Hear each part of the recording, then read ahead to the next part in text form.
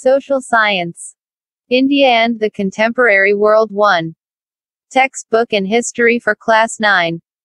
Forward. The National Curriculum Framework, 2005, recommends that children's life at school must be linked to their life outside the school. This principle marks a departure from the legacy of bookish learning which continues to shape our system and causes a gap between the school, home and community. The syllabi and textbooks developed on the basis of NCERT signify an attempt to implement this basic idea. They also attempt to discourage rote learning and the maintenance of sharp boundaries between different subject areas. We hope these measures will take us significantly further in the direction of a child-centered system of education outlined in the National Policy on Education, 1986. The success of this effort depends on the steps that school principals and teachers will take to encourage children to reflect on their own learning and to pursue imaginative activities and questions.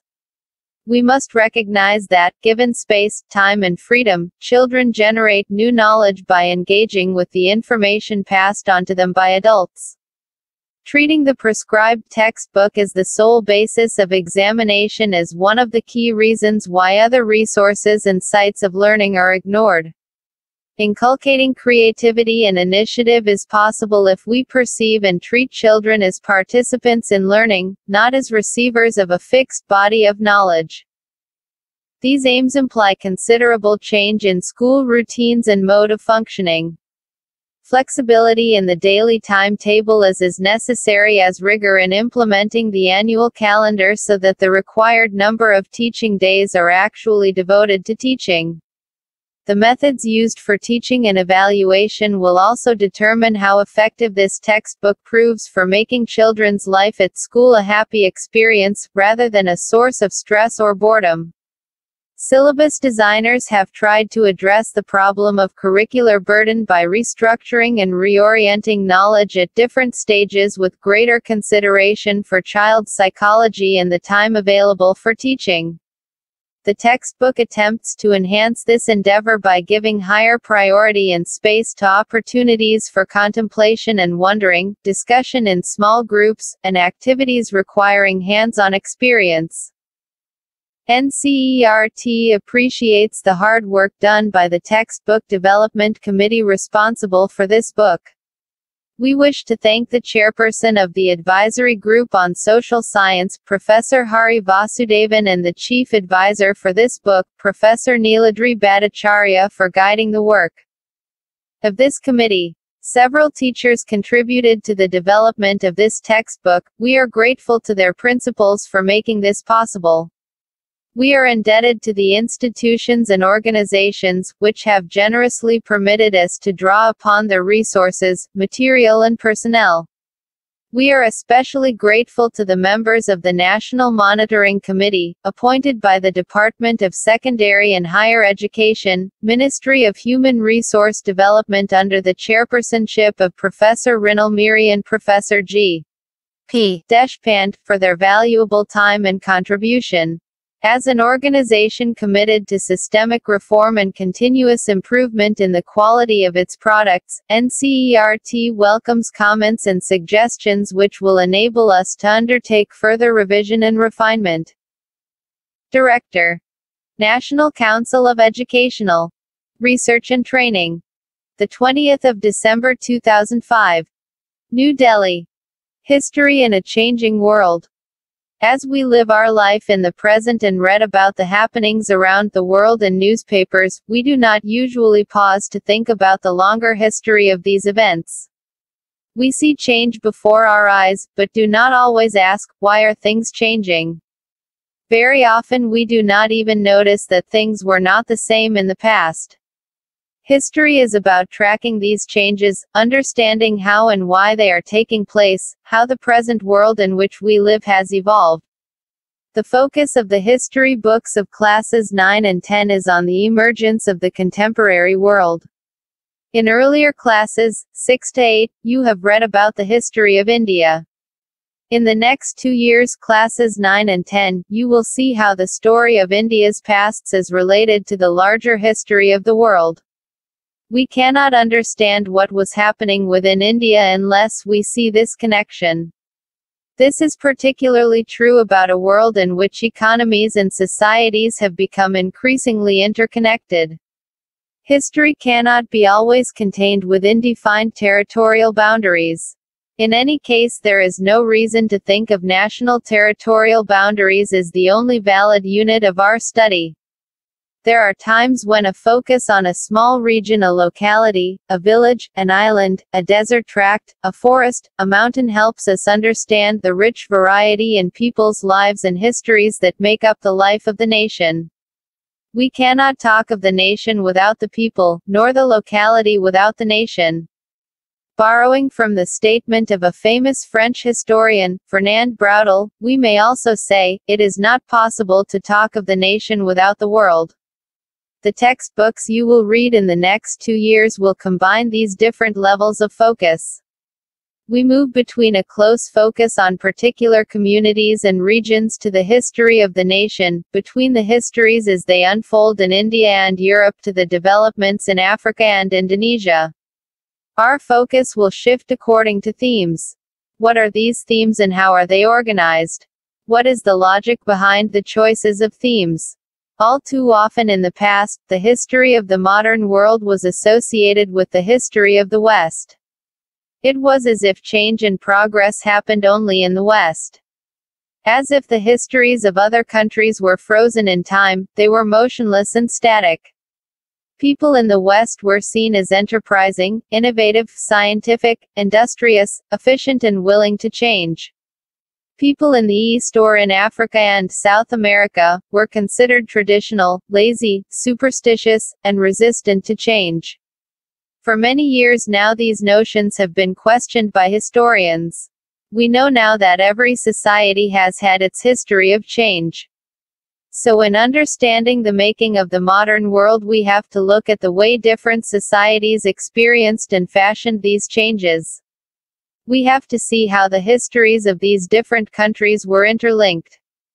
Changes in one society shaped the other, developments in India and other colonies impacted on Europe. The contemporary world was not shaped by the West alone. So the history of the contemporary world is not only about the growth of industries and trade, technology and science, railways and roads. It is equally about the forest dwellers and pastoralists, shifting cultivators and small peasants. All these social groups in diverse ways have played their part in making the contemporary world what it is. And it is this varied world which you will learn about this year. Section 1, in both books, focuses on some of the events and processes that are critical to the understanding of the modern world. This year you will read about the French Revolution, the Russian Revolution and Nazism in this section. Next year you will know about nationalism and anti-colonial movements in India and elsewhere. Section 2 will move from dramatic events to the routines of people's lives, their economic activities and livelihood patterns. You will see what the contemporary world has meant for forest people and pastoralists, and how they have coped with and defined the nature of these changes. Next year you will read more about the processes of industrialization and urbanization, capitalism and colonialism. True, we read a lot about such issues. But what we read does not tell us about their histories. They give us no idea of how things have evolved and why they change.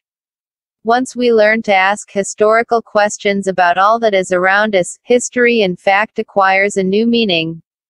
It allows us to see everyday things from a different angle.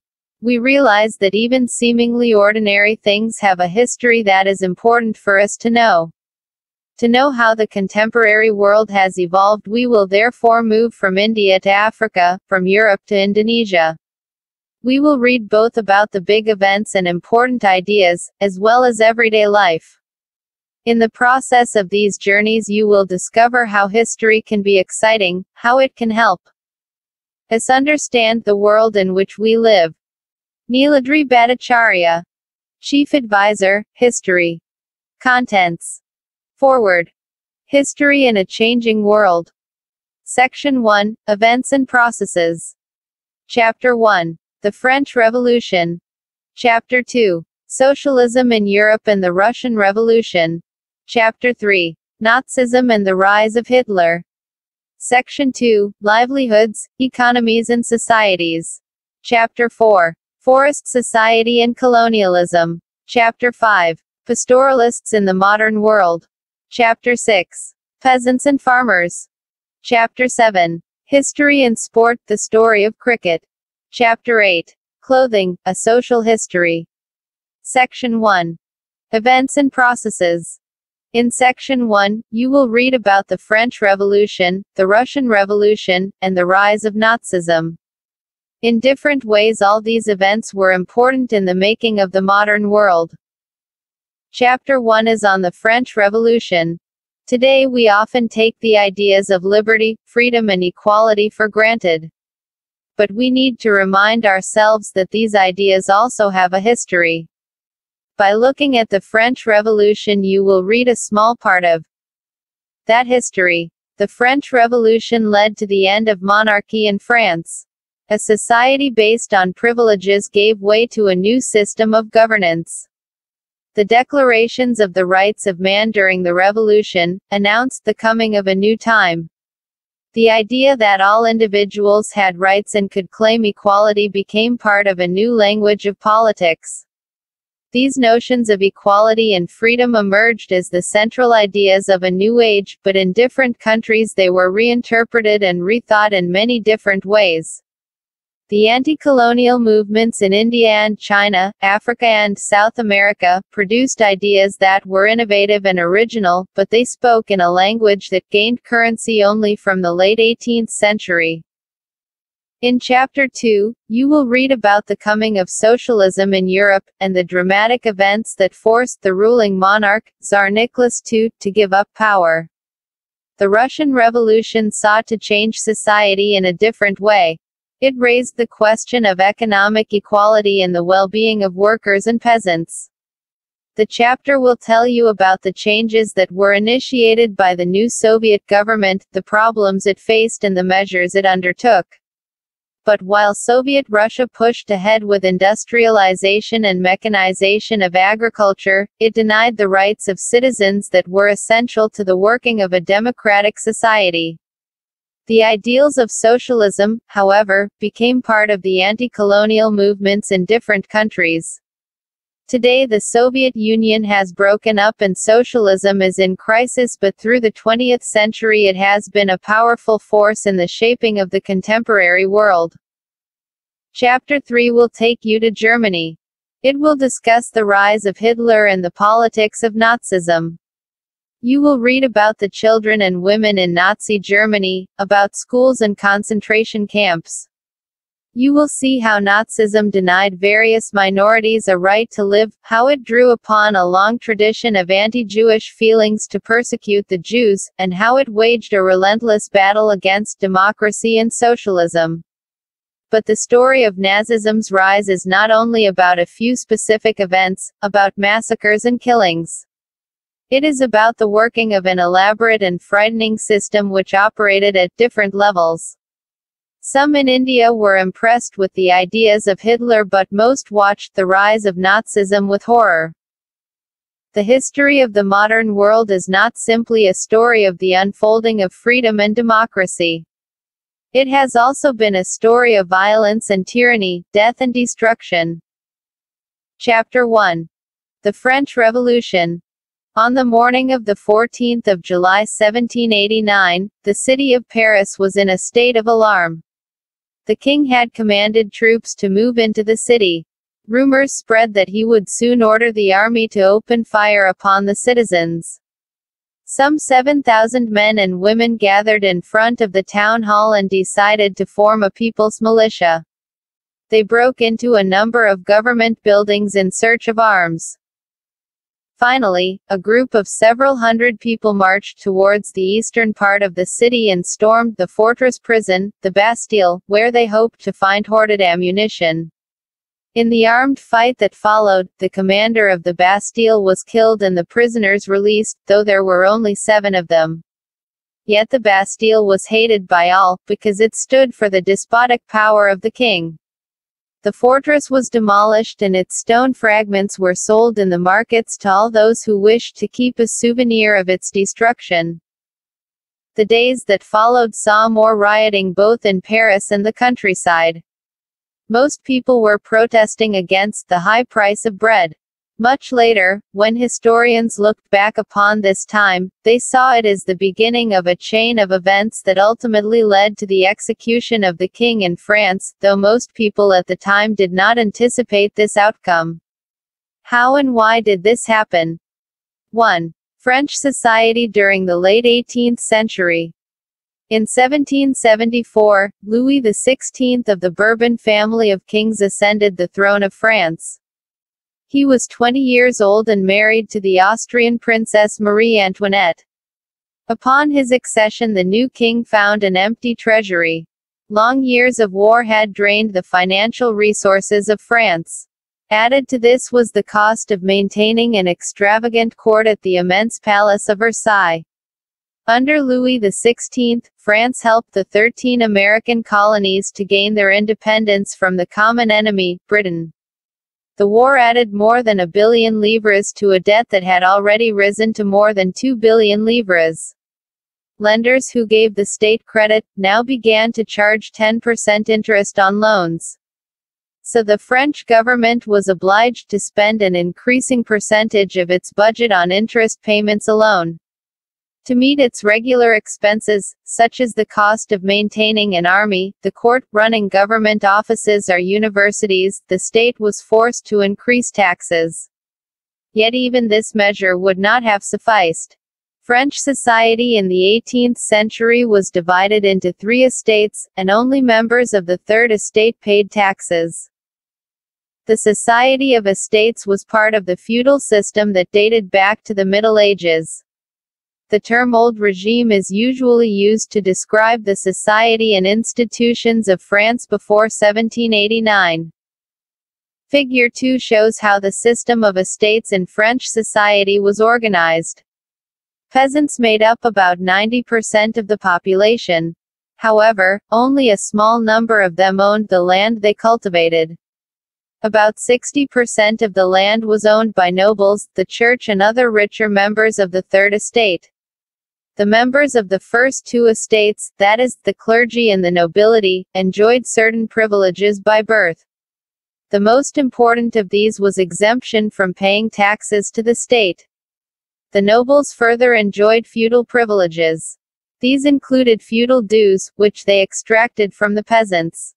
Peasants were obliged to render services to the lord, to work in his house and fields, to serve in the army or to participate in building roads. The church too extracted its share of taxes called tithes from the peasants, and finally, all members of the Third Estate had to pay taxes to the state.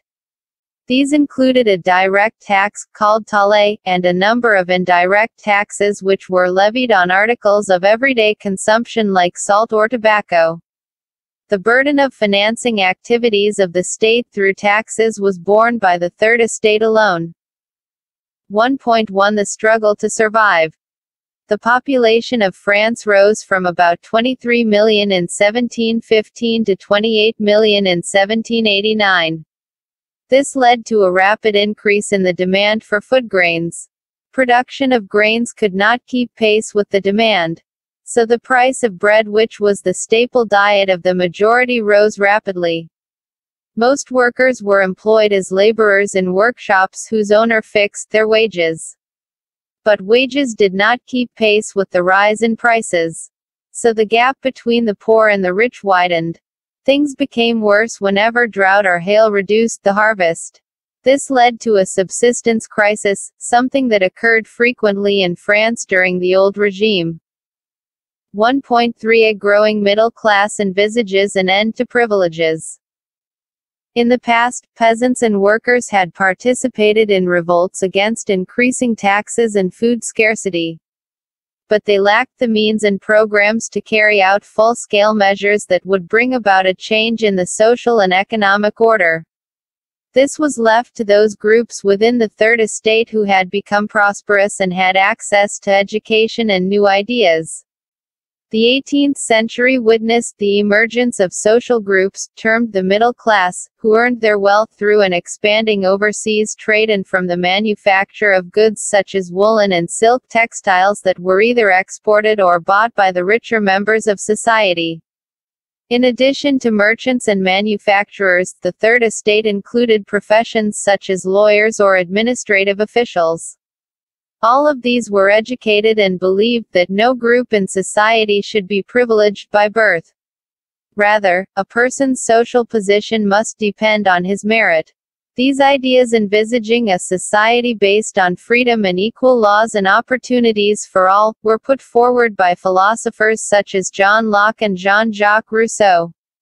In his two treatises of government, Locke sought to refute the doctrine of the divine and absolute right of the monarch. Rousseau carried the idea forward, proposing a form of government based on a social contract between people and their representatives.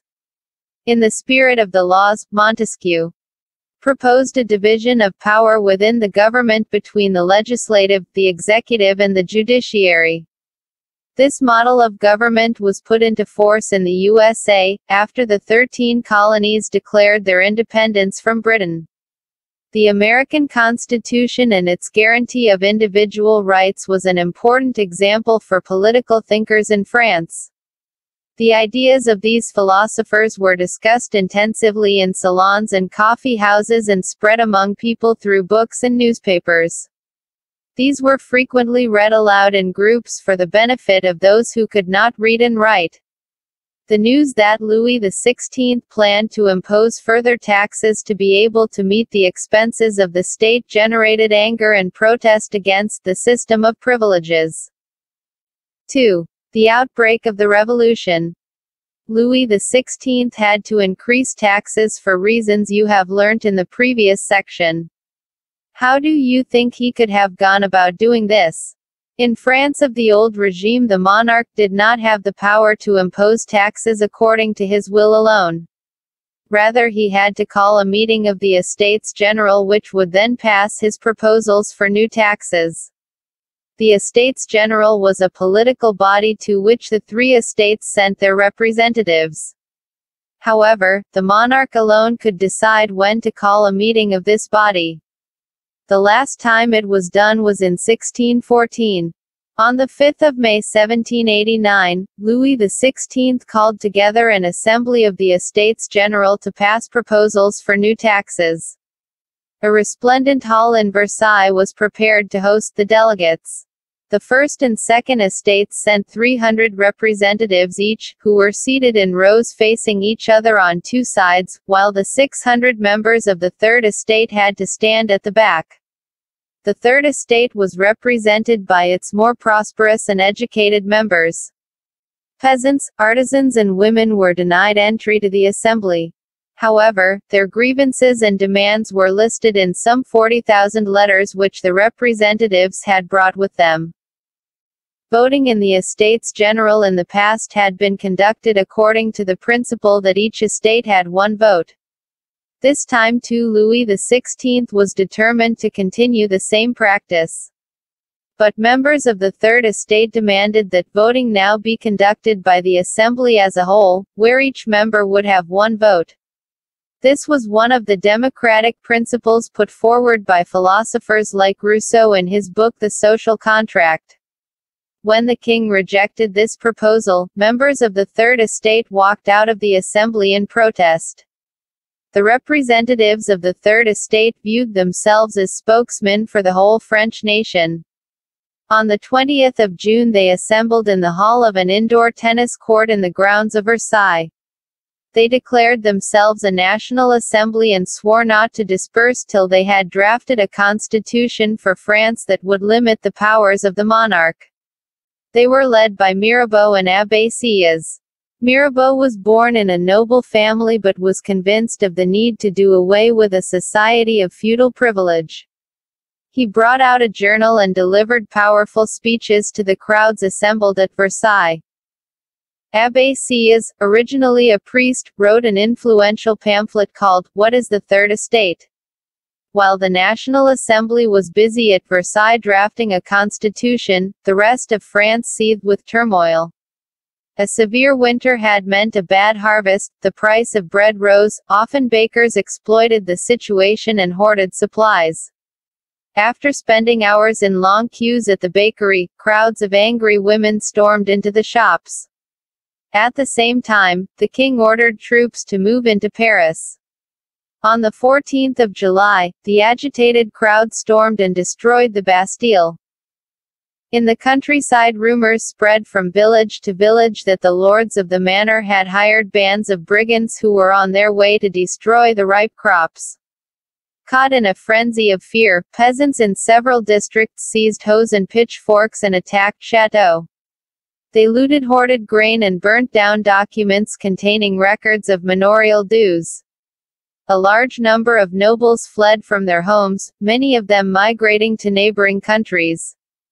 Faced with the power of his revolting subjects, Louis XVI finally accorded recognition to the National Assembly and accepted the principle that his powers would from now on be checked by a constitution. On the night of 4 August 1789, the Assembly passed a decree abolishing the feudal system of obligations and taxes. Members of the clergy too were forced to give up their privileges. Tithes were abolished and lands owned by the church were confiscated. As a result, the government acquired assets worth at least 2 billion livres. 2.1 France becomes a constitutional monarchy. The National Assembly completed the draft of the Constitution in 1791. Its main object was to limit the powers of the monarch. These powers, instead of being concentrated in the hands of one person, were now separated and assigned to different institutions, the legislature, executive and judiciary. This made France a constitutional monarchy. Figure 7 explains how the new political system worked. The Constitution of 1791 vested the power to make laws in the National Assembly, which was indirectly elected. That is, citizens voted for a group of electors, who in turn chose the assembly. Not all citizens, however, had the right to vote. Only men above 25 years of age who paid taxes equal to at least 3 days of a laborer's wage were given the status of active citizens, that is, they were entitled to vote. The remaining men and all women were classed as passive citizens. To qualify as an elector and then as a member of the assembly, a man had to belong to the highest bracket of taxpayers. The Constitution began with a declaration of the rights of man and citizen.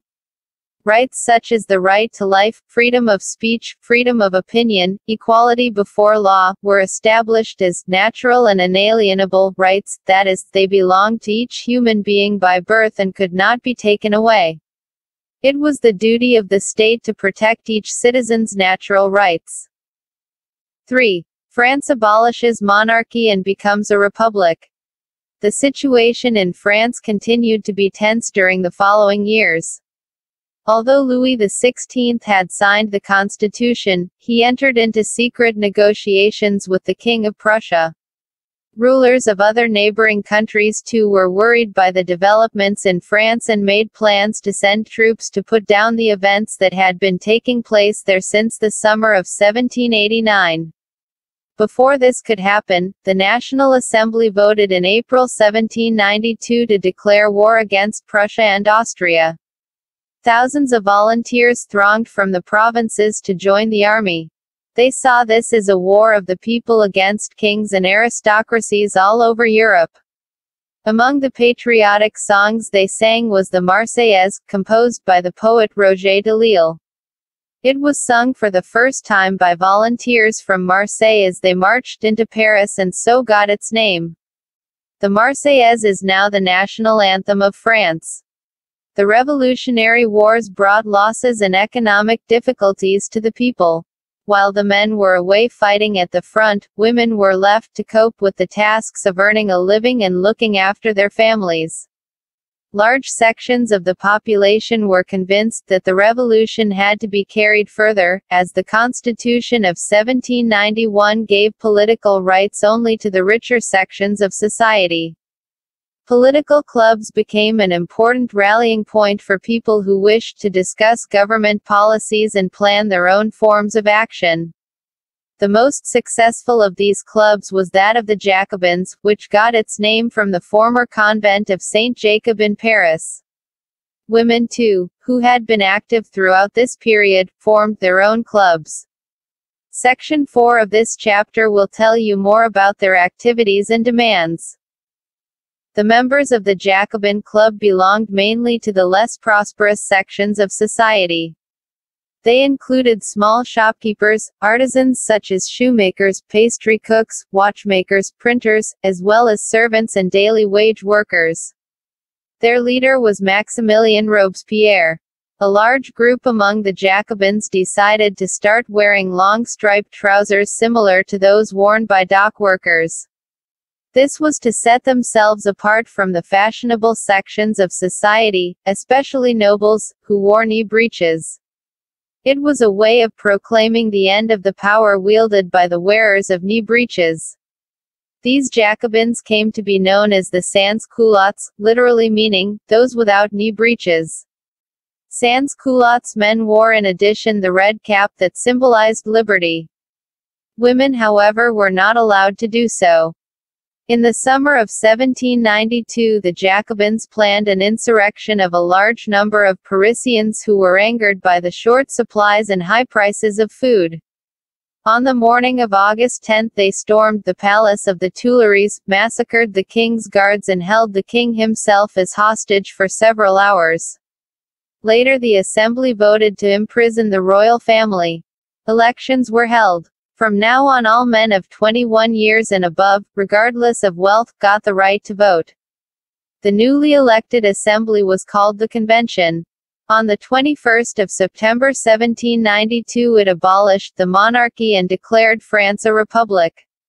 As you know, a republic is a form of government where the people elect the government including the head of the government. There is no hereditary monarchy. You can try and find out about some other countries that are republics and investigate when and how they became so. Louis XVI was sentenced to death by a court on the charge of treason. On the 21st of January 1793 he was executed publicly at the Place de la Concorde. The Queen Marie Antoinette met with the same fate shortly after. 3.1 The Reign of Terror. The period from 1793 to 1794 is referred to as the Reign of Terror. Robespierre followed a policy of severe control and punishment. All those whom he saw as being enemies of the Republic, ex-nobles and clergy, members of other political parties, even members of his own party who did not agree with his methods, were arrested, imprisoned and then tried by a revolutionary tribunal. If the court found them guilty, they were guillotined. The guillotine is a device consisting of two poles and a blade with which a person is beheaded. It was named after Dr. Guillotin who invented it. Robespierre's government issued laws placing a maximum ceiling on wages and prices. Meat and bread were rationed. Peasants were forced to transport their grain to the cities and sell it at prices fixed by the government.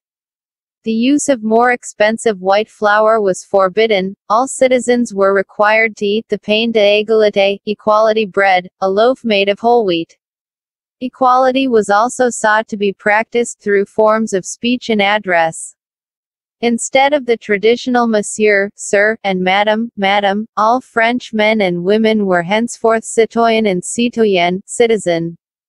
Churches were shut down and their buildings converted into barracks or offices. Robespierre pursued his policies so relentlessly that even his supporters began to demand moderation. Finally, he was convicted by a court in July 1794, arrested and on the next day sent to the guillotine. 3.2 A Directory rules France. The fall of the Jacobin government allowed the wealthier middle classes to seize power. A new constitution was introduced which denied the vote to non-propertied sections of society. It provided for 2 elected legislative councils. These then appointed a directory, an executive made up of 5 members. This was meant as a safeguard against the concentration of power in an executive as under the Jacobins. However, the directors often clashed with the legislative councils, who then sought to dismiss them. The political instability of the Directory paved the way for the rise of a military dictator, Napoleon Bonaparte. Through all these changes in the form of government, the ideals of freedom, of equality before the law and of fraternity remained inspiring ideals that motivated political movements in France and the rest of Europe during the following century. From the very beginning, women were active participants in the events which brought about so many important changes in French society. They hoped that their involvement would pressurize the revolutionary government to introduce measures to improve their lives. Most women of the Third Estate had to work for a living. They worked as seamstresses or laundresses, sold flowers, fruits and vegetables at the market, or were employed as domestic servants in the houses of prosperous people. Most women did not have access to education or job training. Only daughters of nobles or wealthier members of the Third Estate could study at a convent, after which their families arranged a marriage for them. Working women had also to care for their families, that is, cook, fetch water, queue up for bread and look after the children. Their wages were lower than those of men. In order to discuss and voice their interests, women started their own political clubs and newspapers. About 60 women's clubs came up in different French cities. The Society of Revolutionary and Republican Women was the most famous of them. One of their main demands was that women enjoy the same political rights as men. Women were disappointed that the Constitution of 1791 reduced them to passive citizens. They demanded the right to vote, to be elected to the assembly and to hold political office. Only then, they felt, would their interests be represented in the new government. In the early years, the revolutionary government did introduce laws that helped improve the lives of women. Together with the creation of state schools, schooling was made compulsory for all girls. Their fathers could no longer force them into marriage against their will. Marriage was made into a contract entered into freely and registered under civil law. Divorce was made legal, and could be applied for by both women and men.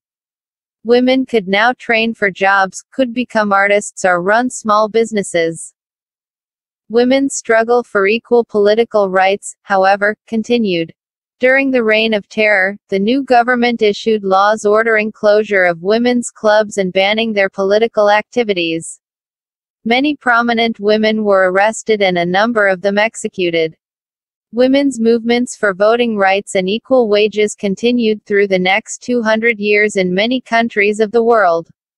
The fight for the vote was carried out through an international suffrage movement during the late 19th and early 20th centuries. The example of the political activities of French women during the revolutionary years was kept alive as an inspiring memory. It was finally in 1946 that women in France won the right to vote. 4. Did women have a revolution? From the very beginning, women were active participants in the events which brought about so many important changes in French society. They hoped that their involvement would pressurize the revolutionary government to introduce measures to improve their lives. Most women of the Third Estate had to work for a living. They worked as seamstresses or laundresses, sold flowers, fruits and vegetables at the market, or were employed as domestic servants in the houses of prosperous people. Most women did not have access to education or job training. Only daughters of nobles or wealthier members of the Third Estate could study at a convent, after which their families arranged a marriage for them. Working women had also to care for their families, that is, cook, fetch water, queue up for bread and look after the children. Their wages were lower than those of men. In order to discuss and voice their interests, women started their own political clubs and newspapers. About 60 women's clubs came up in different French cities. The Society of Revolutionary and Republican Women was the most famous of them. One of their main demands was that women enjoy the same political rights as men. Women were disappointed that the Constitution of 1791 reduced them to passive citizens. They demanded the right to vote, to be elected to the assembly and to hold political office. Only then, they felt, would their interests be represented in the new government. In the early years, the revolutionary government did introduce laws that helped improve the lives of women. Together with the creation of state schools, schooling was made compulsory for all girls. Their fathers could no longer force them into marriage against their will. Marriage was made into a contract entered into freely and registered under civil law. Divorce was made legal, and could be applied for by both women and men. Women could now train for jobs, could become artists or run small businesses. Women's struggle for equal political rights, however, continued. During the Reign of Terror, the new government issued laws ordering closure of women's clubs and banning their political activities. Many prominent women were arrested and a number of them executed. Women's movements for voting rights and equal wages continued through the next 200 years in many countries of the world. The fight for the vote was carried out through an international suffrage movement during the late 19th and early 20th centuries. The example of the political activities of French women during the revolutionary years was kept alive as an inspiring memory. It was finally in 1946 that women in France won the right to vote. 5. The abolition of slavery. One of the most revolutionary social reforms of the Jacobin regime was the abolition of slavery in the French colonies. The colonies in the Caribbean, Martinique, Guadeloupe and San Domingo, were important suppliers of commodities such as tobacco, indigo, sugar and coffee. But the reluctance of Europeans to go and work in distant and unfamiliar lands meant a shortage of labor on the plantations. So this was met by a triangular slave trade between Europe, Africa and the Americas. The slave trade began in the 17th century. French merchants sailed from the ports of Bordeaux or Nantes to the African coast, where they bought slaves from local chieftains. Branded and shackled, the slaves were packed tightly into ships for the 3-month-long voyage across the Atlantic to the Caribbean. There they were sold to plantation owners. The exploitation of slave labor made it possible to meet the growing demand in European markets for sugar, coffee, and indigo. Port cities like Bordeaux and Nantes owed their economic prosperity to the flourishing slave trade. Throughout the 18th century there was little criticism of slavery in France. The National Assembly held long debates about whether the rights of man should be extended to all French subjects including those in the colonies. But it did not pass any laws, fearing opposition from businessmen whose incomes depended on the slave trade. It was finally the convention which in 1794 legislated to free all slaves in the French overseas possessions. This, however, turned out to be a short-term measure. 10 years later, Napoleon reintroduced slavery. Plantation owners understood their freedom as including the right to enslave African Negroes in pursuit of their economic interests. Slavery was finally abolished in French colonies in 1848. 6. The Revolution and everyday life. Can politics change the clothes people wear, the language they speak or the books they read? The years following 1789 in France saw many such changes in the lives of men, women and children. The revolutionary governments took it upon themselves to pass laws that would translate the ideals of liberty and equality into everyday practice. One important law that came into effect soon after the storming of the Bastille in the summer of 1789 was the abolition of censorship. In the old regime all written material and cultural activities, books, newspapers, plays, could be published or performed only after they had been approved by the censors of the king. Now the Declaration of the Rights of Man and Citizen proclaimed freedom of speech and expression to be a natural right. Newspapers, pamphlets, books and printed pictures flooded the towns of France from where they traveled rapidly into the countryside. They all described and discussed the events and changes taking place in France. Freedom of the press also meant that opposing views of events could be expressed. Each side sought to convince the others of its position through the medium of print. Plays, songs and festive processions attracted large numbers of people. This was one way they could grasp and identify with ideas such as liberty or justice that political philosophers wrote about at length in texts which only a handful of educated people could read. Conclusion. In 1804, Napoleon Bonaparte crowned himself Emperor of France. He set out to conquer neighboring European countries, dispossessing dynasties and creating kingdoms where he placed members of his family.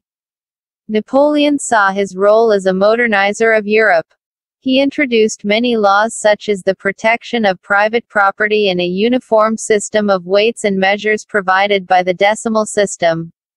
Initially, many saw Napoleon as a liberator who would bring freedom for the people. But soon the Napoleonic armies came to be viewed everywhere as an invading force. He was finally defeated at Waterloo in 1815.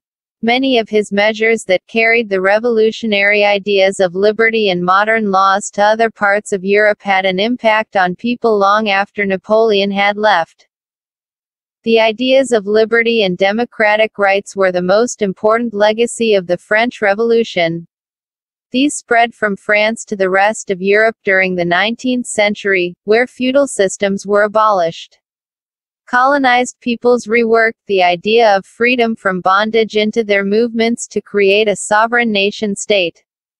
Tipu Sultan and Ram Mohan Roy are two examples of individuals who responded to the ideas coming from revolutionary France. New words. Convent, building belonging to a community devoted to a religious life. Livres, unit of currency in France, discontinued in 1794. Clergy, group of persons invested with special functions in the church. Tithes, a tax levied by the church, comprising 1/10 of the agricultural produce. Taille, tax to be paid directly to the state. Subsistence crisis, an extreme situation where the basic means of livelihood are endangered. Anonymous, one whose name remains unknown. Château, place. Château, castle or stately residence belonging to a king or a nobleman. Manor, an estate consisting of the lord's lands and his mansion. Treason, betrayal of one's country or government. Negroes, a term used for the indigenous people of Africa south of the Sahara. It is a derogatory term not in common use any longer. Emancipation, the act of freeing. Some important dates. 1. 1774. Louis XVI becomes King of France, faces empty treasury and growing discontent within society of the old regime. 2. 1789. Convocation of Estates General, Third Estate forms National Assembly, the Bastille is stormed, peasant revolts in the countryside. 3. 1791. A constitution is framed to limit the powers of the king and to guarantee basic rights to all human beings. 4. 1792–93. France becomes a republic, the king is beheaded. Overthrow of the Jacobin Republic, a directory rules France. 5. 1804. Napoleon becomes Emperor of France, annexes large parts of Europe. 6. 1815. Napoleon defeated at Waterloo. Source A. Accounts of lived experiences in the old regime. 1. Georges Danton, who later became active in revolutionary politics, wrote to a friend in 1793, looking back upon the time when he had just completed his studies. I was educated in the residential college of Plessis. There I was in the company of important men. Once my studies ended, I was left with nothing. I started looking for a post. It was impossible to find one at the law courts in Paris. The choice of a Career in the army was not open to me as I was not a noble by birth, nor did I have a patron. The church too could not offer me a refuge. I could not buy an office as I did not possess a sous. My old friends turned their backs to me. The system had provided us with an education without, however, offering a field where our talents could be utilized. 2. An Englishman, Arthur Young, traveled through France during the years from 1787 to 1789 and wrote detailed descriptions of his journeys. He often commented on what he saw. He who decides to be served and waited upon by slaves, ill-treated slaves at that, must be fully aware that by doing so he is placing his property and his life in a situation which is very different from that he would be in, had he chosen the services of free and well-treated men. And he who chooses to dine to the accompaniment of his victim's groans, should not complain if during a riot his daughter gets kidnapped or his son's throat is slit. Source B. The revolutionary journalist Jean-Paul Marat commented in his newspaper L'Ami du Peuple, the Friend of the People, on the constitution drafted by the National Assembly. The task of representing the people has been given to the rich. The lot of the poor and oppressed will never be improved by peaceful means alone. Here we have absolute proof of how wealth influences the law. Yet laws will last only as long as the people agree to obey them. And when they have managed to cast off the yoke of the aristocrats, they will do the same to the other owners of wealth. Source: an extract from the newspaper L'Ami du Peuple. Source C. The Declaration of Rights of Man and Citizen. 1. Men are born and remain free and equal in rights. 2. The aim of every political association is the preservation of the natural and inalienable rights of man. These are liberty, property, security and resistance to oppression. 3. The source of all sovereignty resides in the nation. No group or individual may exercise authority that does not come from the people. 4. Liberty consists of the power to do whatever is not injurious to others. 5. The law has the right to forbid only actions that are injurious to society. 6. Law is the expression of the general will. All citizens have the right to participate in its formation, personally or through their representatives. All citizens are equal before it. 7. No man may be accused, arrested or detained, except in cases determined by the law. 11. Every citizen may speak, write and print freely. He must take responsibility for the abuse of such liberty in cases determined by the law. 12. For the maintenance of the public force and for the expenses of administration a common tax is indispensable. It must be assessed equally on all citizens in proportion to their means. 17. Since property is a sacred and inviolable right, no one may be deprived of it, unless a legally established public necessity requires it. In that case a just compensation must be given in advance. Source D. What is liberty? Two conflicting views. The revolutionary journalist Camille Desmoulins wrote the following in 1793. He was executed shortly after, during the Reign of Terror. Some people believe that liberty is like a child, which needs to go through a phase of being disciplined before it attains maturity. Quite the opposite. Liberty is happiness, reason, equality, justice. It is the declaration of rights. You would like to finish off all your enemies by guillotining them. Has anyone heard of something more senseless? Would it be possible to bring a single person to the scaffold without making 10 more enemies among his relations and friends? On the 7th of February 1794, Robespierre made a speech at the convention, which was then carried by the newspaper Le Moniteur Universel. Here is an extract from it. To establish and consolidate democracy, to achieve the peaceful rule of constitutional laws, we must first finish the war of liberty against tyranny. We must annihilate the enemies of the Republic at home and abroad, or else we shall perish. In time of revolution, a democratic government may rely on terror. Terror is nothing but justice, swift, severe and inflexible, and is used to meet the most urgent needs of the fatherland. To curb the enemies of liberty through terror is the right of the founder of the republic. Source E. The Life of a Revolutionary Woman, Olympe de Gouges, 1748–1793.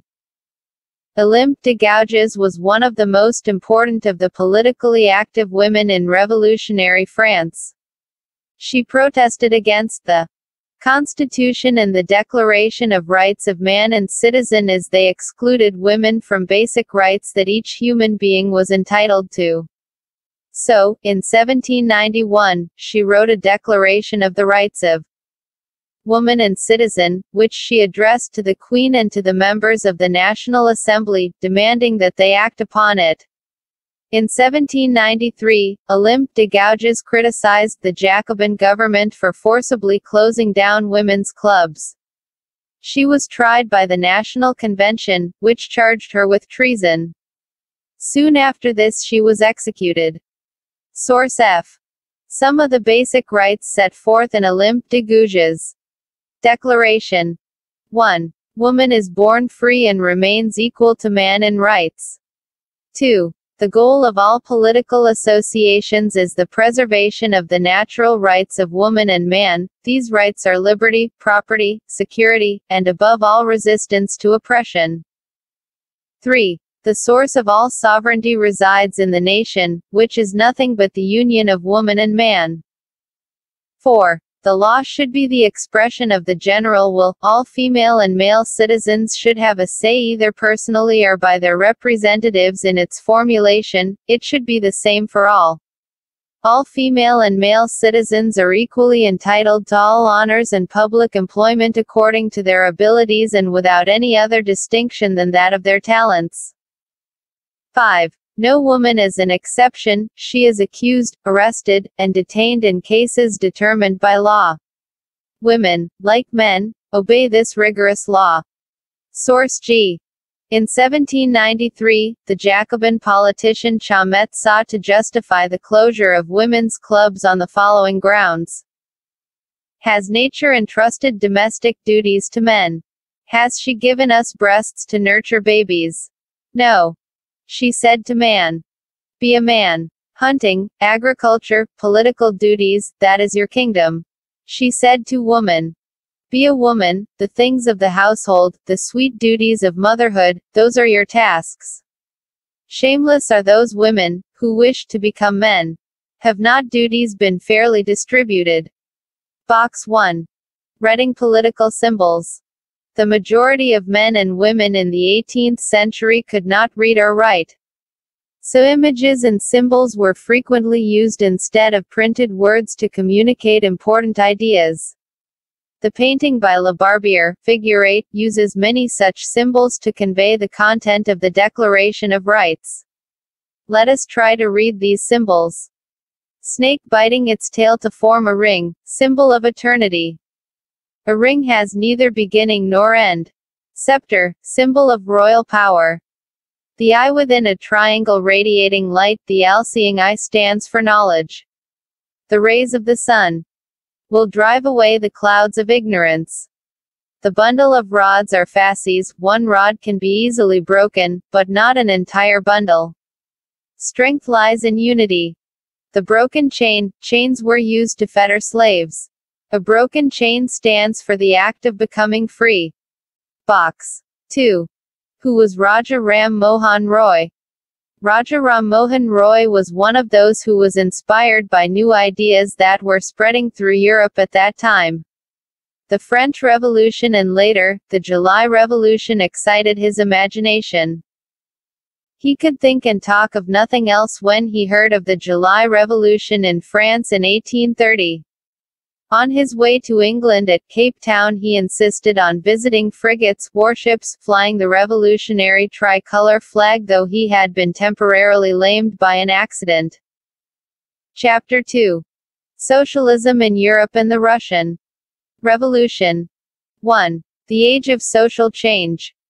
In the previous chapter you read about the powerful ideas of freedom and equality that circulated in Europe after the French Revolution.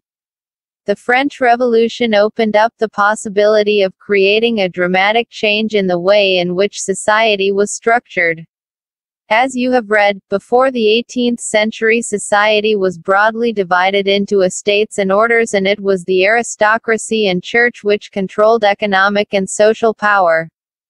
Suddenly, after the revolution, it seemed possible to change this.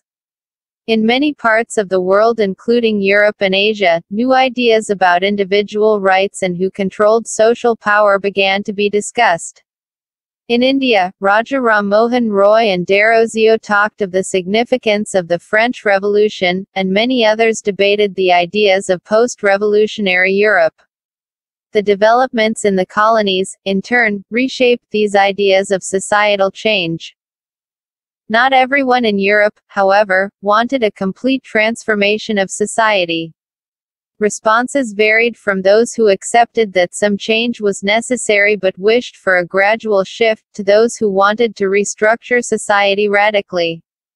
Some were conservatives, others were liberals, or radicals. What did these terms really mean in the context of the time? What separated these strands of politics and what linked them together? We must remember that these terms do not mean the same thing in all contexts or at all times. We will look briefly at some of the important political traditions of the 19th century, and see how they influenced change. Then we will focus on one historical event in which there was an attempt at a radical transformation of society. Through the revolution in Russia, socialism became one of the most significant and powerful ideas to shape society in the 20th century. 1.1 Liberals, radicals and conservatives. One of the groups which looked to change society were the liberals. Liberals wanted a nation which tolerated all religions. We should remember that at this time European states usually discriminated in favor of one religion or another. Britain favored the Church of England, Austria and Spain favored the Catholic Church. Liberals also opposed the uncontrolled power of dynastic rulers. They wanted to safeguard the rights of individuals against governments. They argued for a representative, elected parliamentary government, subject to laws interpreted by a well-trained judiciary that was independent of rulers and officials. However, they were not Democrats. They did not believe in universal adult franchise, that is, the right of every citizen to vote. They felt men of property mainly should have the vote. They also did not want the vote for women. In contrast, radicals wanted a nation in which government was based on the majority of a country's population. Many supported women's suffragette movements. Unlike liberals, they opposed the privileges of great landowners and wealthy factory owners. They were not against the existence of private property but disliked concentration of property in the hands of a few. Conservatives were opposed to radicals and liberals. After the French Revolution, however, even conservatives had opened their minds to the need for change. Earlier, in the 18th century, conservatives had been generally opposed to the idea of change. By the 19th century, they accepted that some change was inevitable but believed that the past had to be respected and change had to be brought about through a slow process. Such differing ideas about societal change clashed during the social and political turmoil that followed the French Revolution.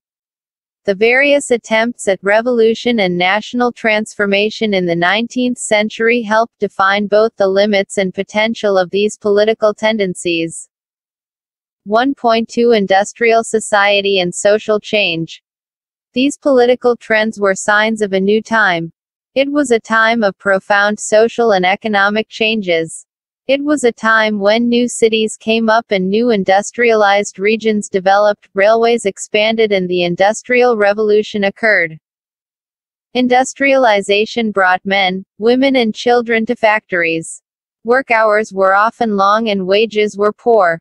Unemployment was common, particularly during times of low demand for industrial goods. Housing and sanitation were problems since towns were growing rapidly. Liberals and radicals searched for solutions to these issues.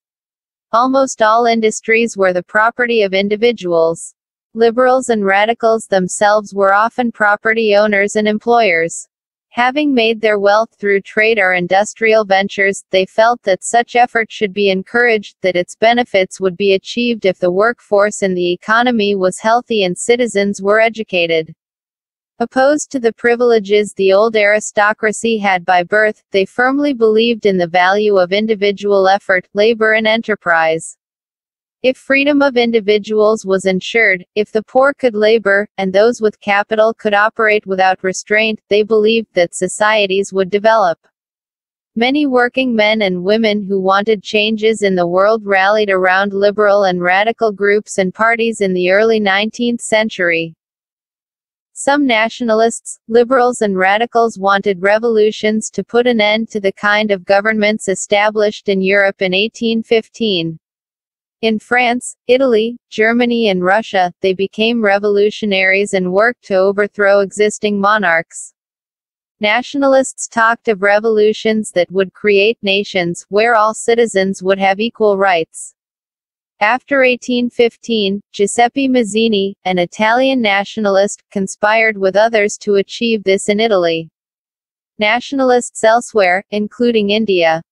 Read his writings. 1.3 The Coming of Socialism to Europe. Perhaps one of the most far-reaching visions of how society should be structured was socialism. By the mid-19th century in Europe, socialism was a well-known body of ideas that attracted widespread attention. Socialists were against private property, and saw it as the root of all social ills of the time. Why? Individuals owned the property that gave employment, but the propertied were concerned only with personal gain and not with the welfare of those who made the property productive. So if society as a whole rather than single individuals controlled property, more attention would be paid to collective social interests. Socialists wanted this change and campaigned for it. How could a society without property operate? What would be the basis of socialist society? Socialists had different visions of the future. Some believed in the idea of cooperatives. Robert Owen, 1771–1858, a leading English manufacturer, sought to build a cooperative community called New Harmony in Indiana, USA. Other socialists felt that cooperatives could not be built on a wide scale only through individual initiative. They demanded that governments encourage cooperatives. In France, for instance, Louis Blanc, 1813–1882, wanted the government to encourage cooperatives and replace capitalist enterprises. These cooperatives were to be associations of people who produced goods together and divided the profits according to the work done by members. Karl Marx, 1818–1883, and Friedrich Engels, 1820–1895, added other ideas to this body of arguments. Marx argued that industrial society was capitalist. Capitalists owned the capital invested in factories, and the profit of capitalists was produced by workers. The conditions of workers could not improve as long as this profit was accumulated by private capitalists.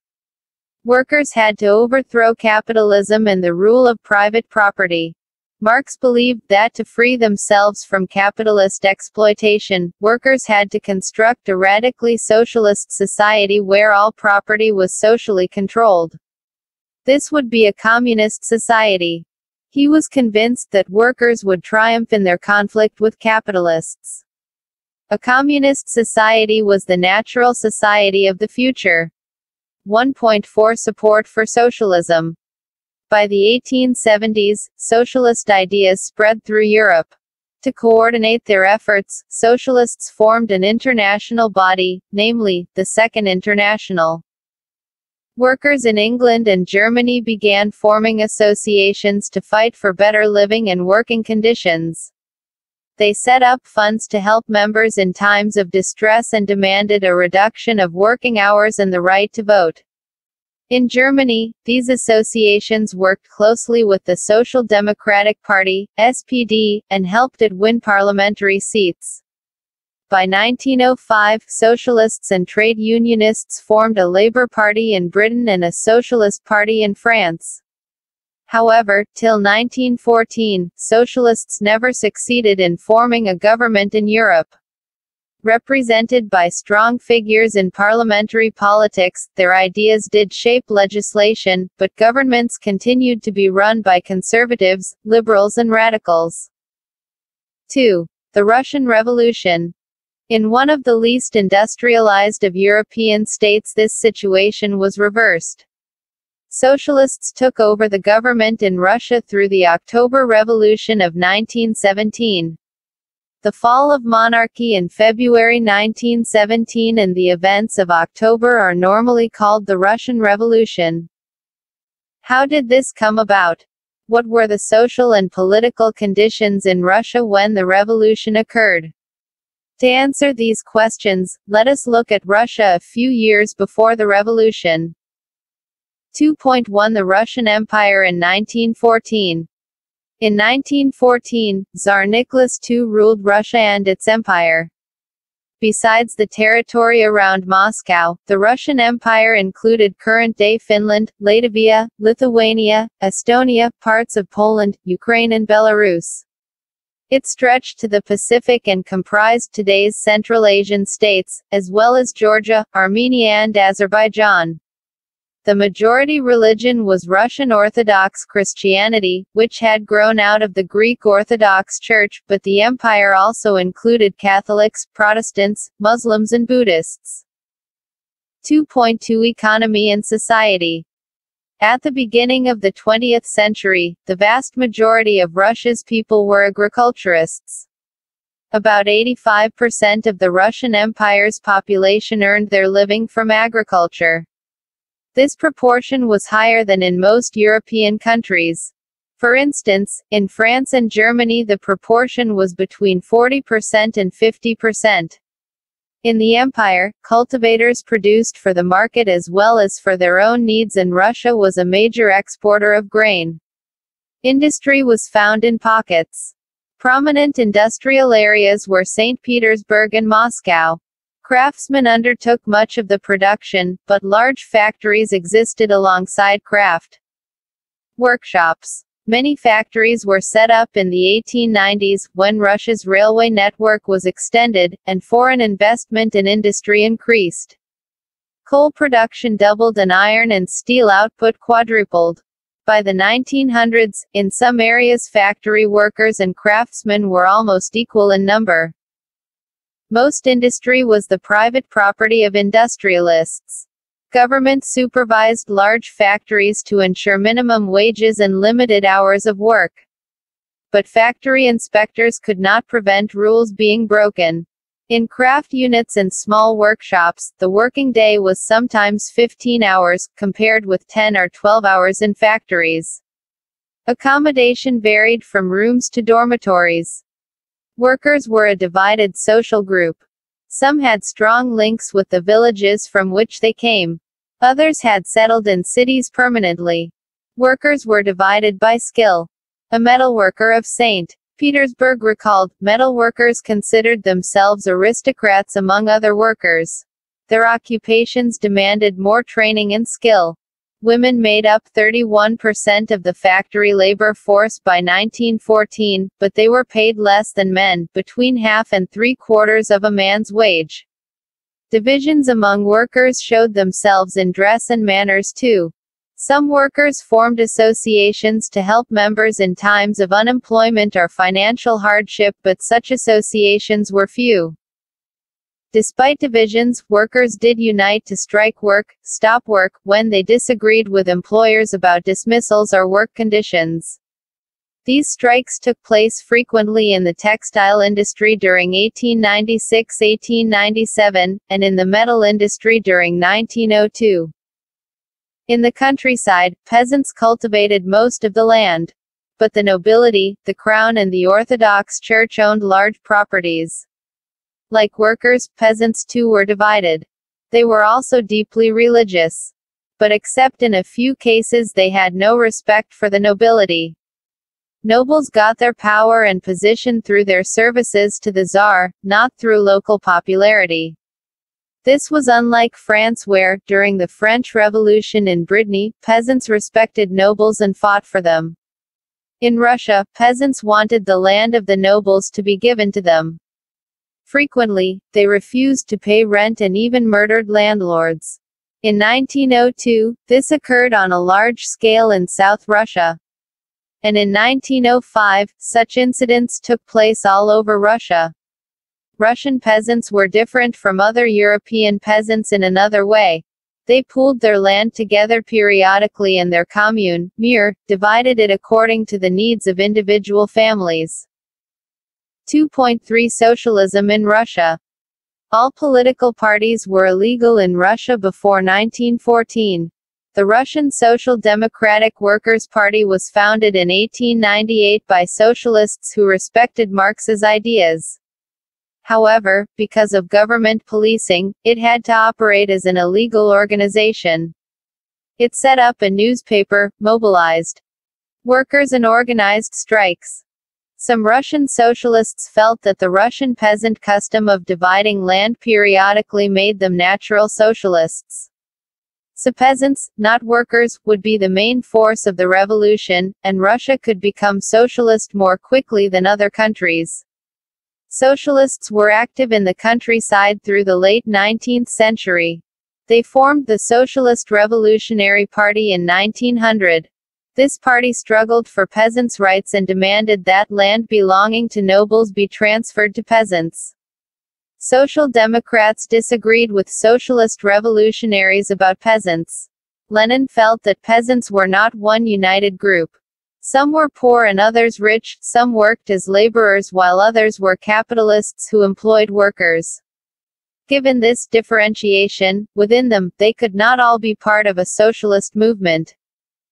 The party was divided over the strategy of organization.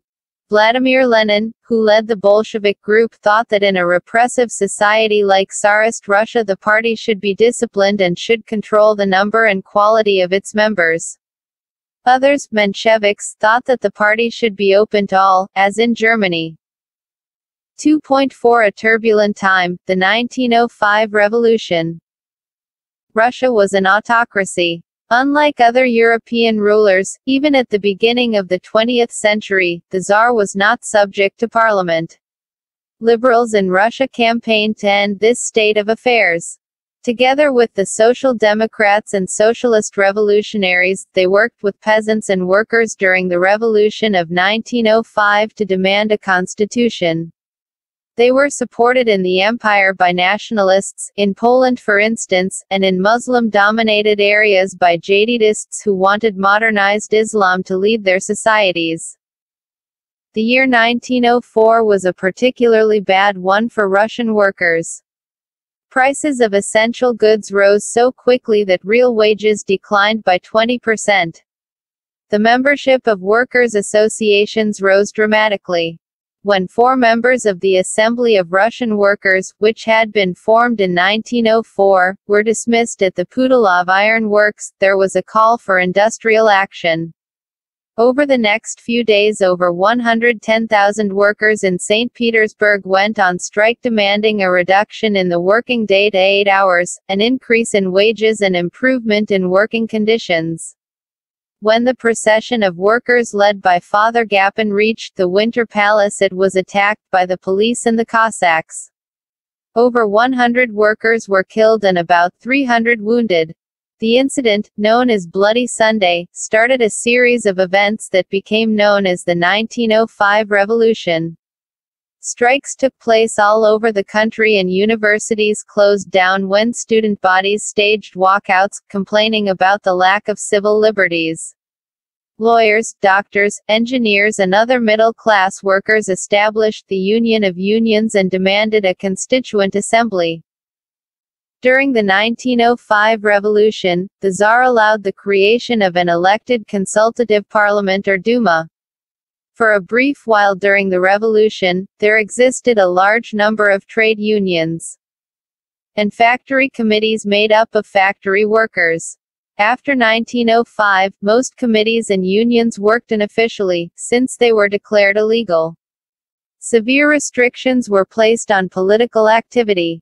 The Tsar dismissed the First Duma within 75 days and the re-elected Second Duma within 3 months. He did not want any questioning of his authority or any reduction in his power. He changed the voting laws and packed the Third Duma with conservative politicians. Liberals and revolutionaries were kept out. 2.5 The First World War and the Russian Empire. In 1914, war broke out between two European alliances, Germany, Austria and Turkey, the Central Powers, and France, Britain and Russia, later Italy and Romania.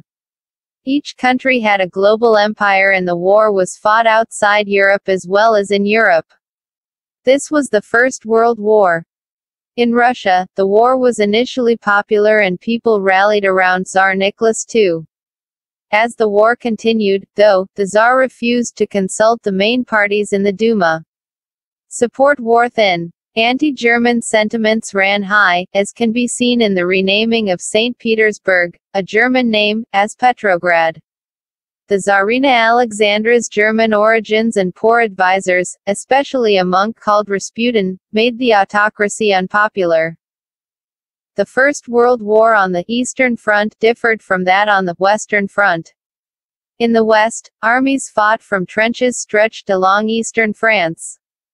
In the East, armies moved a good deal and fought battles leaving large casualties.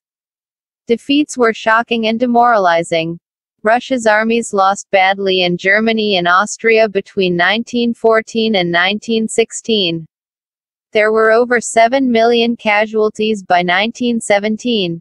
As they retreated, the Russian army destroyed crops and buildings to prevent the enemy from being able to live off the land. The destruction of crops and buildings led to over 3 million refugees in Russia. The situation discredited the government and the Tsar. Soldiers did not wish to fight such a war. The war also had a severe impact on industry. Russia's own industries were few in number and the country was cut off from other suppliers of industrial goods by German control of the Baltic Sea. Industrial equipment disintegrated more rapidly in Russia than elsewhere in Europe. By 1916, railway lines began to break down. Able-bodied men were called up to the war. As a result, there were labor shortages and small workshops producing essentials were shut down. Large supplies of grain were sent to feed the army. For the people in the cities, bread and flour became scarce. By the winter of 1916, riots at bread shops were common. 3. The February Revolution in Petrograd. In the winter of 1917, conditions in the capital, Petrograd, were grim. The layout of the city seemed to emphasize the divisions among its people. The workers' quarters and factories were located on the right bank of the river Neva. On the left bank were the fashionable areas, the Winter Palace, and official buildings, including the palace where the Duma met. In February 1917, food shortages were deeply felt in the workers' quarters. The winter was very cold, there had been exceptional frost and heavy snow. Parliamentarians wishing to preserve elected government, were opposed to the Tsar's desire to dissolve the Duma. On the 22nd of February, a lockout took place at a factory on the right bank. The next day, workers in 50 factories called a strike in sympathy. In many factories, women led the way to strikes. This came to be called the International Women's Day. Demonstrating workers crossed from the factory quarters to the center of the capital, the Nevsky Prospect. At this stage, no political party was actively organizing the movement. As the fashionable quarters and official buildings were surrounded by workers, the government imposed a curfew. Demonstrators dispersed by the evening, but they came back in the 24th and 25th. The government called out the cavalry and police to keep an eye on them. On Sunday the 25th of February, the government suspended the Duma. Politicians spoke out against the measure. Demonstrators returned in force to the streets of the left bank on the 26th. On the 27th, the police headquarters were ransacked. The streets thronged with people raising slogans about bread, wages, better hours and democracy. The government tried to control the situation and called out the cavalry once again. However, the cavalry refused to fire on the demonstrators.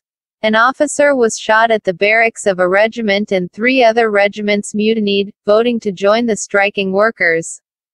By that evening, soldiers and striking workers had gathered to form a Soviet, or council, in the same building as the Duma met. This was the Petrograd Soviet. The very next day, a delegation went to see the Tsar. Military commanders advised him to abdicate. He followed their advice and abdicated on the 2nd of March. Soviet leaders and Duma leaders formed a provisional government to run the country. Russia's future would be decided by a constituent assembly, elected on the basis of universal adult suffrage. Petrograd had led the February Revolution that brought down the monarchy in February 1917. 3.1 After February. Army officials, landowners and industrialists were influential in the provisional government. But the liberals as well as socialists among them worked towards an elected government. Restrictions on public meetings and associations were removed. Soviets, like the Petrograd Soviet, were set up everywhere, though no common system of election was followed. In April 1917, the Bolshevik leader Vladimir Lenin returned to Russia from his exile. He and the Bolsheviks had opposed the war since 1914. Now he felt it was time for Soviets to take over power. He declared that the war be brought to a close, land be transferred to the peasants, and banks be nationalized. These 3 demands were Lenin's April theses. He also argued that the Bolshevik Party rename itself the Communist Party to indicate its new radical aims. Most others in the Bolshevik Party were initially surprised by the April theses. They thought that the time was not yet ripe for a socialist revolution and the provisional government needed to be supported. But the developments of the subsequent months changed their attitude. Through the summer the workers' movement spread. In industrial areas, factory committees were formed which began questioning the way industrialists ran their factories. Trade unions grew in number. Soldiers' committees were formed in the army. In June, about 500 Soviets sent representatives to an all-Russian Congress of Soviets. As the provisional government saw its power reduce and Bolshevik influence grow, it decided to take stern measures against the spreading discontent. It resisted attempts by workers to run factories and began arresting leaders. Popular demonstrations staged by the Bolsheviks in July 1917 were sternly repressed. Many Bolshevik leaders had to go into hiding or flee. Meanwhile in the countryside, peasants and their socialist revolutionary leaders pressed for a redistribution of land. Land committees were formed to handle this. Encouraged by the socialist revolutionaries, peasants seized land between July and September 1917. 3.2 The Revolution of October 1917. As the conflict between the provisional government and the Bolsheviks grew, Lenin feared the provisional government would set up a dictatorship. In September, he began discussions for an uprising against the government. Bolshevik supporters in the army, Soviets and factories were brought together.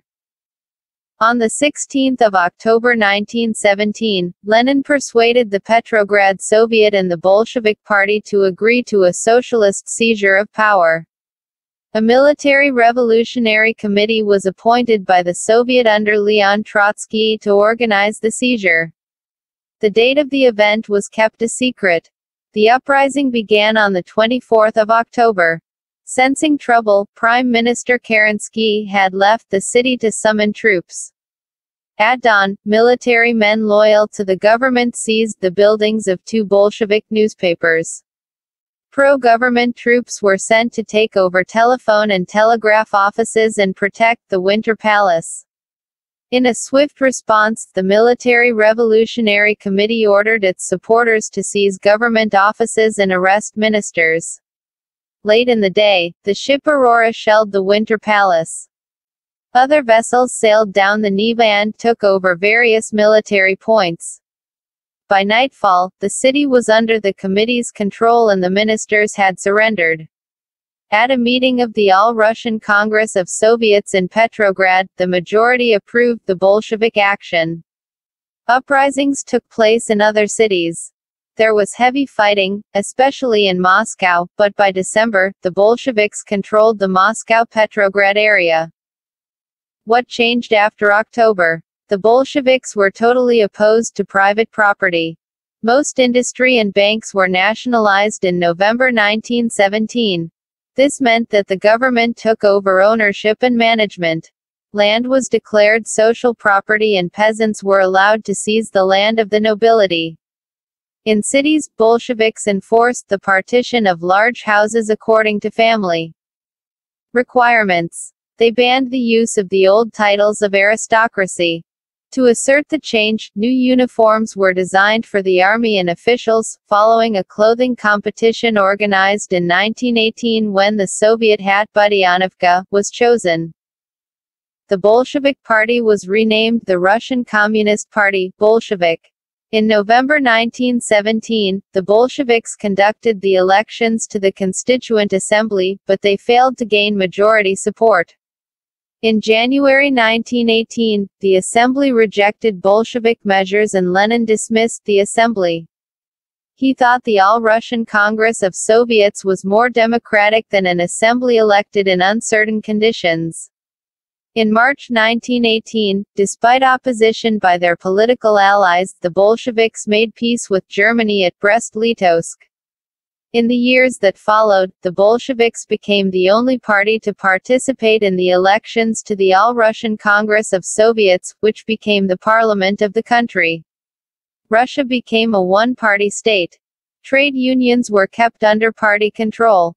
The secret police called the Cheka first, and later OGPU and NKVD punished those who criticized the Bolsheviks. Many young writers and artists rallied to the party because it stood for socialism and for change. After October 1917, this led to experiments in the arts and architecture.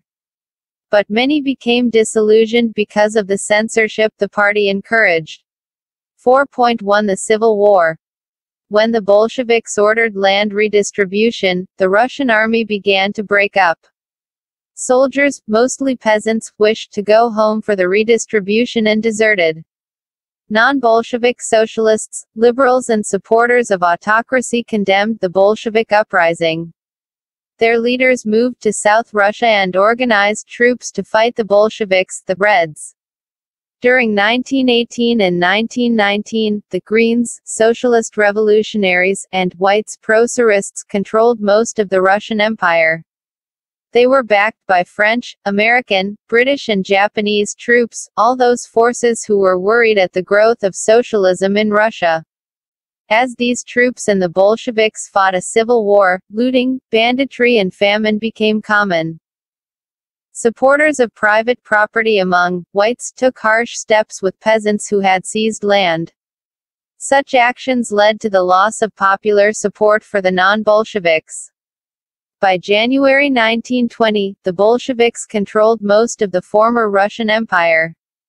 They succeeded due to cooperation with non-Russian nationalities and Muslim jihadists. Cooperation did not work where Russian colonists themselves turned Bolshevik.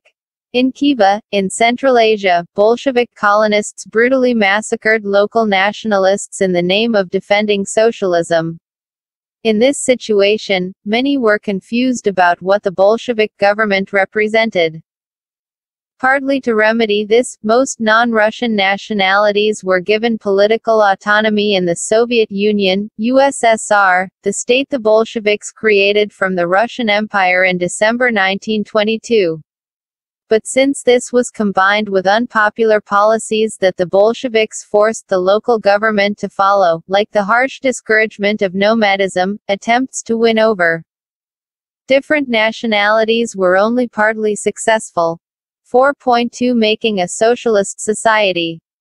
During the Civil War, the Bolsheviks kept industries and banks nationalized.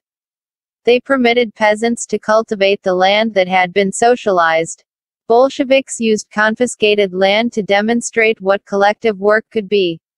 A process of centralized planning was introduced. Officials assessed how the economy could work and set targets for a 5-year period. On this basis they made the 5-year plans.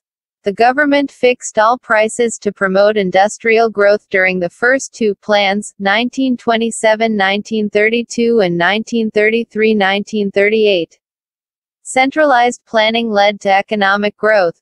Industrial production increased between 1929 and 1933 by 100% in the case of oil, coal and steel. New factory cities came into being. However, rapid construction led to poor working conditions. In the city of Magnitogorsk, the construction of a steel plant was achieved in 3 years. Workers lived hard lives and the result was 550 stoppages of work in the first year alone. In living quarters, in the wintertime, at 40 degrees below, people had to climb down from the 4th floor and dash across the street in order to go to the toilet. An extended schooling system developed, and arrangements were made for factory workers and peasants to enter universities. Creches were established in factories for the children of women. Cheap public health care was provided. Model living quarters were set up for workers. The effect of all this was uneven, though, since government resources were limited. 4.3 Stalinism and collectivization.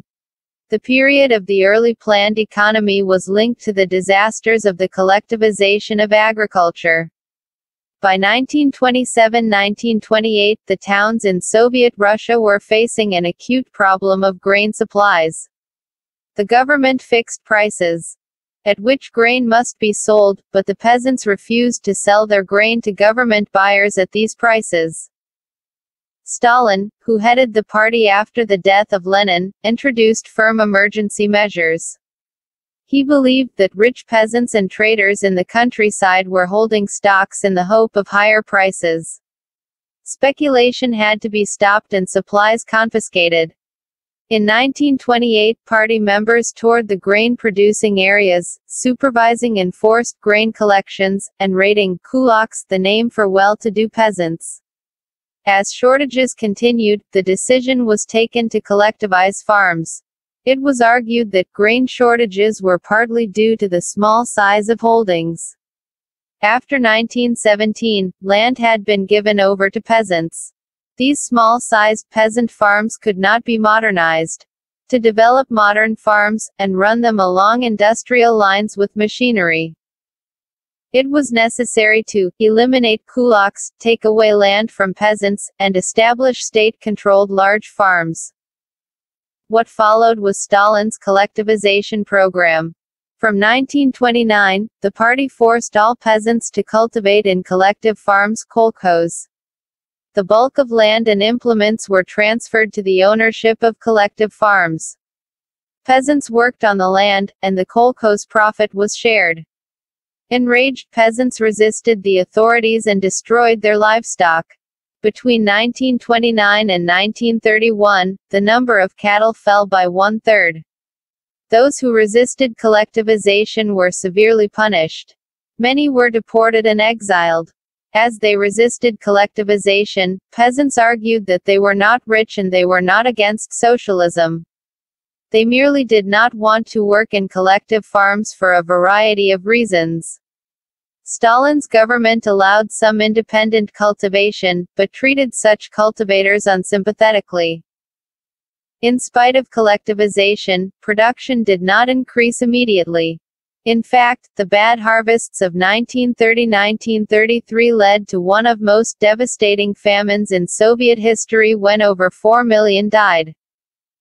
Global influence of the Russian Revolution in the USSR.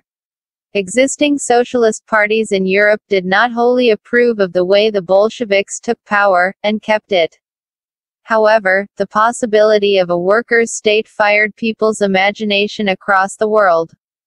In many countries, communist parties were formed, like the Communist Party of Great Britain. The Bolsheviks encouraged colonial peoples to follow their experiment. Many non-Russians from outside the USSR participated in the Conference of the Peoples of the East, 1920, and the Bolshevik-founded Comintern, an international union of pro-Bolshevik socialist parties. Some received education in the USSR's Communist University of the Workers of the East. By the time of the outbreak of the Second World War, the USSR had given socialism a global face and world stature. Yet by the 1950s it was acknowledged within the country that the style of government in the USSR was not in keeping with the ideals of the Russian Revolution. In the world socialist movement too it was recognized that all was not well in the Soviet Union. A backward country had become a great power. Its industries and agriculture had developed and the poor were being fed. But it had denied the essential freedoms to its citizens and carried out its developmental projects through repressive policies. By the end of the 20th century, the international reputation of the USSR as a socialist country had declined, though it was recognized that socialist ideals still enjoyed respect among its people. But in each country the ideas of socialism were rethought in a variety of different ways. New words. Suffragette movement, a movement to give women the right to vote. Jadidists, Muslim reformers within the Russian Empire. Real wage, reflects the quantities of goods which the wages will actually buy. Autonomy, the right to govern themselves. Nomadism, lifestyle of those who do not live in one place but move from area to earn their living. Deported, forcibly removed from one's own country. Exiled, forced to live away from one's own country. Some important dates. 1. 1850s–1880s. Debates over socialism in Russia.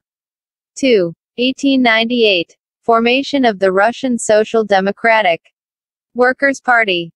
3. 1905. The Bloody Sunday and the Revolution of 1905. 4. 1917. The 2nd of March Abdication of the Tsar. The 24th of October Bolshevik uprising in Petrograd. 4. 1918–20. The Civil War. 5. 1919. Formation of Comintern. 6. 1929. Beginning of collectivization. Source A. Alexander Shliapnikov, a socialist worker of the time, gives us a description of how the meetings were organized. Propaganda was done in the plants and shops on an individual basis. There were also discussion circles. Legal meetings took place on matters concerning official issues, but this activity was skillfully integrated into the general struggle for the liberation of the working class. Illegal meetings were arranged on the spur of the moment but in an organized way during lunch, in evening break, in front of the exit, in the yard or, in establishments with several floors, on the stairs. The most alert workers would form a plug, in the doorway, and the whole mass piled up in the exit. An agitator would get up right there on the spot. Management would contact the police on the telephone, but the speeches would have already been made and the necessary decision taken by the time they arrived. Alexander Shliapnikov, on the eve of 1917. Reminiscences from the Revolutionary Underground. Source B. Central Asia of the October Revolution. 2 views. M. N. Roy was an Indian revolutionary, a founder of the Mexican Communist Party and prominent Comintern leader in India, China and Europe. He was in Central Asia at the time of the Civil War in the 1920s. He wrote the chieftain was a benevolent old man, his attendant, a youth who spoke Russian. He had heard of the revolution, which had overthrown the Tsar and driven away the generals who conquered the homeland of the Kyrgyz. So, the revolution meant that the Kyrgyz were masters of their home again. Long live the revolution, shouted the Kyrgyz youth who seemed to be a born Bolshevik. The whole tribe joined. M. N. Roy, Memoirs, 1964. The Kyrgyz welcomed the First Revolution, i.e. February Revolution, with joy and the Second Revolution with consternation and terror. This First Revolution freed them from the oppression of the Tsarist regime and strengthened their hope that autonomy would be realized. The Second Revolution, October Revolution, was accompanied by violence, pillage, taxes and the establishment of dictatorial power. Once a small group of Tsarist bureaucrats oppressed the Kyrgyz. Now the same group of people perpetuate the same regime. Kazakh leader in 1919, quoted in Alexander Benigson and Chantal Quelquijay, Les mouvements nationaux chez les musulmans de Russie, 1960. Source C. Dreams and Realities of a Soviet Childhood in 1933. Dear Grandfather Kalinin, my family is large, there are 4 children. We don't have a father, he died, fighting for the workers' cause, and my mother is ailing. I want to study very much, but I cannot go to school. I had some old boots, but they are completely torn and no one can mend them. My mother is sick, we have no money and no bread, but I want to study very much. There stands before us the task of studying, studying and studying. That is what Vladimir Ilyich Lenin said. But I have to stop going to school. We have no relatives and there is no one to help us, so I have to go to work in a factory, to prevent the family from starving. Dear Grandfather, I am 13, I study well and have no bad reports.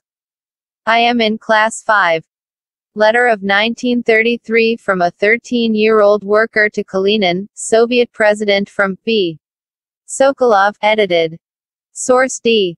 Official view of the opposition to collectivization and the government response. From the second half of February of this year, in various regions of the Ukraine, mass insurrections of the peasantry have taken place, caused by distortions of the party's line by a section of the lower ranks of the party and the Soviet apparatus in the course of the introduction of collectivization and preparatory work for the spring harvest. Within a short time, large-scale activities from the above-mentioned regions carried over into neighboring areas, and the most aggressive insurrections have taken place near the border. The greater part of the peasant insurrections have been linked with outright demands for the return of collectivized stocks of grain, livestock and tools. Between the 1st of February and the 15th of March, 25,000 have been arrested, 656 have been executed, 3,673 have been imprisoned in labor camps and 5,580 exiled. Report of K.M. Carlson, President of the State Police Administration of the Ukraine, to the Central Committee of the Communist Party, on 19 March 1930. From V. Sokolov, edition. Source E. This is a letter written by a peasant who did not want to join the collective farm. To the newspaper Krestinskaya Gazeta, peasant newspaper. I am a natural working peasant born in 1879. There are 6 members in my family. My wife was born in 1881. My son is 16, 2 daughters 19, all 3 go to school. My sister is 71. From 1932, heavy taxes have been levied on me that I have found impossible. From 1935, local authorities have increased the taxes on me, and I was unable to handle them, and all my property was registered, my horse, cow, calf, sheep with lambs, all my implements, furniture and my reserve of wood for repair of buildings, and they sold the lot for the taxes. In 1936, they sold 2 of my buildings, the kolkhoz bought them. In 1937, of 2 huts I had, one was sold and one was confiscated. Afanasy Dodorovich Frebanev, an independent cultivator. From V. Sokolov, edition. Source F. An Indian arrives in Soviet Russia in 1920. For the first time in our lives, we were seeing Europeans mixing freely with Asians. On seeing the Russians mingling freely with the rest of the people of the country, we were convinced that we had come to a land of real equality. We saw freedom in its true light. In spite of their poverty, imposed by the counter-revolutionaries and the imperialists, the people were more jovial and satisfied than ever before. The revolution had instilled confidence and fearlessness in them. The real brotherhood of mankind would be seen here among these people of 50 different nationalities. No barriers of caste or religion hindered them from mixing freely with one another. Every soul was transformed into an orator. One could see a worker, a peasant or a soldier haranguing like a professional lecturer. Shaukat Usmani, Historic Trips of a Revolutionary. Source G. Rabindranath Tagore wrote from Russia in 1930, Moscow appears much less clean than the other European capitals. None of those hurrying along the streets look smart. The whole place belongs to the workers. Here the masses have not in the least been put in the shade by the gentlemen. Those who lived in the background for ages have come forward in the open today. I thought of the peasants and workers in my own country. It all seemed like the work of the genii in the Arabian Nights. Here, only a decade ago they were as illiterate, helpless and hungry as our own masses. Who could be more astonished than an unfortunate Indian like myself to see how they had removed the mountain of ignorance and helplessness in these few years? Box 1. Women in the February Revolution. Women workers, often inspired their male co-workers. At the Lorenz telephone factory, Marfa Vasileva almost single-handedly called a successful strike. Already that morning, in celebration of Women's Day, women workers had presented red bows to the men. Then Marfa Vasileva, a milling machine operator, stopped work and declared an impromptu strike. The workers on the floor were ready to support her. The foreman informed the management and sent her a loaf of bread. She took the bread but refused to go back to work. The administrator asked her again why she refused to work and she replied, "I cannot be the only one who is satiated when others are hungry." Women workers from another section of the factory gathered around Marfa in support. And gradually all the other women ceased working. Soon the men downed their tools as well and the entire crowd rushed onto the street. From Choi Chatterjee, Celebrating Women, 2002. Box 2. Date of the Russian Revolution. Russia followed the Julian calendar until the 1st of February 1918. The country then changed to the Gregorian calendar, which is followed everywhere today. The Gregorian dates are 13 days ahead of the Julian dates. So by our calendar, the February Revolution took place on the 12th of March and the October Revolution took place on the 7th of November. Box 3. The October Revolution and the Russian countryside, two views. News of the revolutionary uprising of October 25, 1917, reached the village the following day and was greeted with enthusiasm. To the peasants it meant free land and an end to the war. The day the news arrived, the landowner's manor house was looted, his stock farms were requisitioned, and his vast orchard was cut down and sold to the peasants for wood. All his far buildings were torn down and left in ruins while the land was distributed among the peasants who were prepared to live the new Soviet life. From Fedor Belov, The History of a Soviet Collective Farm. A member of a landowning family wrote to a relative about what happened at the estate. The coup happened quite painlessly, quietly and peacefully.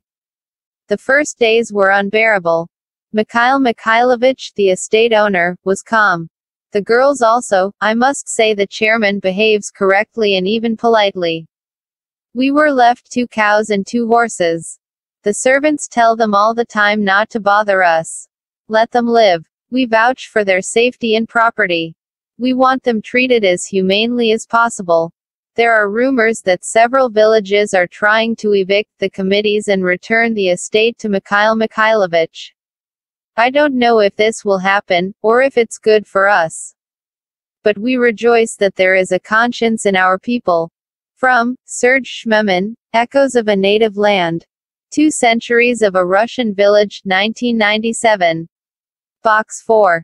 Socialist cultivation in a village in the Ukraine. A commune was set up using 2 confiscated farms as a base.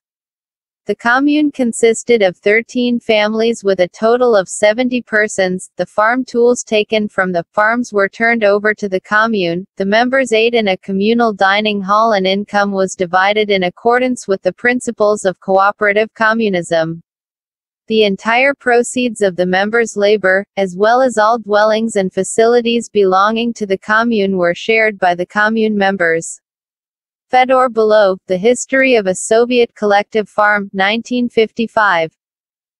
Box 5. Writing about the Russian Revolution in India. Among those the Russian Revolution inspired were many Indians. Several attended the Communist University. By the mid-1920s the Communist Party was formed in India. Its members kept in touch with the Soviet Communist Party. Important Indian political and cultural figures took an interest in the Soviet experiment and visited Russia, among them Jawaharlal Nehru and Rabindranath Tagore, who wrote about Soviet socialism. In India, writings gave impressions of Soviet Russia. In Hindi, R.S.